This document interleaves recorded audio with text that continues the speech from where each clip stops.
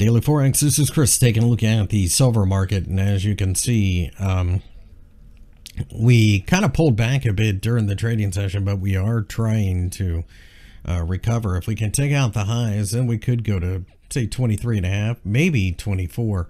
Underneath here, the $22 level is support, offered as support not only from a large round number and an area that we've seen a lot of back and forth, but we also have the 50-day and the 200-day indicator right in that area.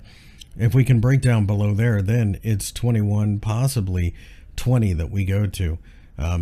Next day or two is probably going to be very choppy and possibly quiet as we wait for that FOMC decision on Wednesday.